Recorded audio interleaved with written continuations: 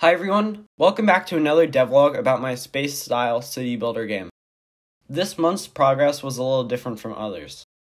For starters, I realized the game needed a lot of improvements. It was buggy and had a lot of slapped-together code. This gave me an idea. I thought it would be fun to try and rebuild the whole game in a couple of days. So, that's what I kinda did. One of the main differences with the new version is that the world tile map was not going to handle building anymore. Basically, what I mean is that there won't be one tile map handling everything anymore. Instead, it's going to be split up into different layers for different things. For example, there is now a tile map for building, a tile map for future NPC navigation, one for the world, and others. But I won't bore you too much with the details. Also, I removed the ugly random color generator for the world, as it now looks a lot better without it. But there was still a major problem, as even with cleaner code there was still a lot of the same annoying bugs and crashes. However, I was going to look past that at the time and attempt a selector tool. But that didn't work for some reason either. What should have been super simple in placing corners became extremely annoying to create. So, I wanted to try something new, instead of having this be the end of my game's journey.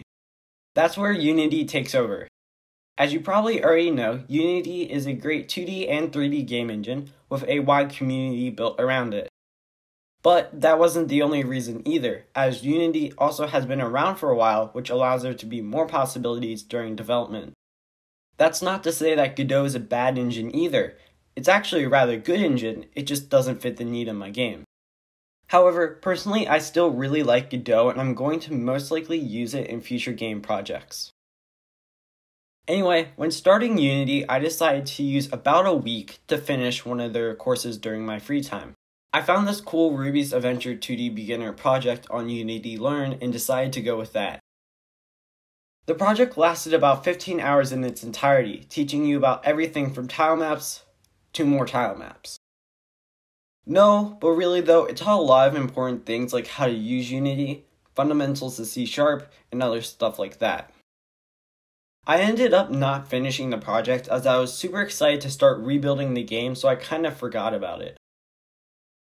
Although, what this project gave me was a super cool polished little game where you can run around and shoot robots to fix them. Recreating my game in Unity was super fun to do. I got started off by importing the assets from Godot into Unity and set up this super simple isometric tile map. Originally, the way building was set up, it called for 4 colliders for each room, and now Unity needs a rigid body for each one. If you don't understand what I mean, basically, it's a recipe for a lot of future lag and crashes. This was already becoming true as the game would freeze when you try to build the rooms. So I needed a new solution.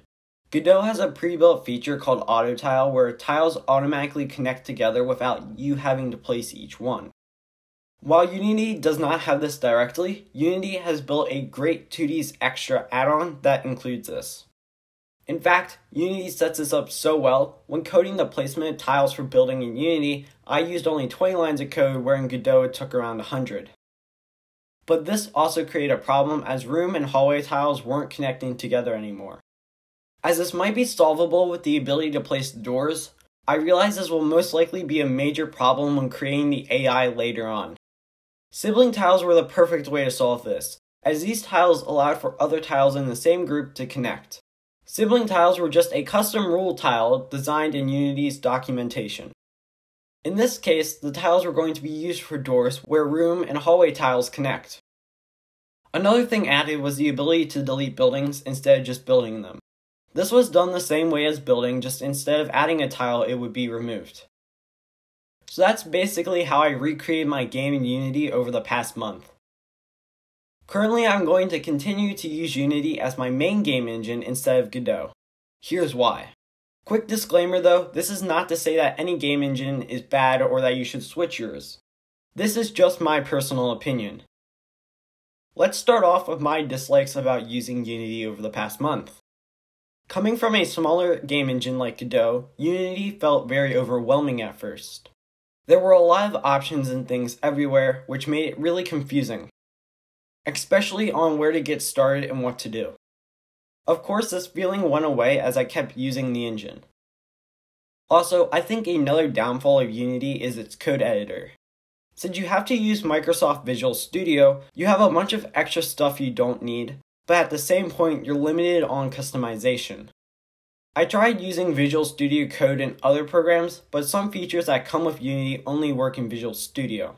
For example, Unity's IntelliSense. However, over the past month, I have also found a lot of things I like about Unity.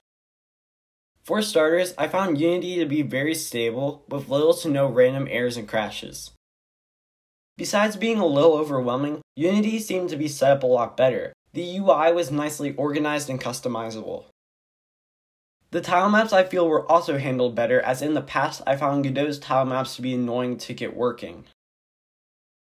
Although, probably the number one reason I like Unity better is its component-based system. I just found this to be a lot better than Godot's node-based system. In the end, it comes down to what type of game engine you yourself enjoy the most. Personally, I like Unity better than Godot, but once again, that's just my opinion. Anyway, I hope you enjoyed the progress I made over the past month, and the process of switching my game to Unity. If you did enjoy, consider subscribing as it will help out the channel a lot. See you next time.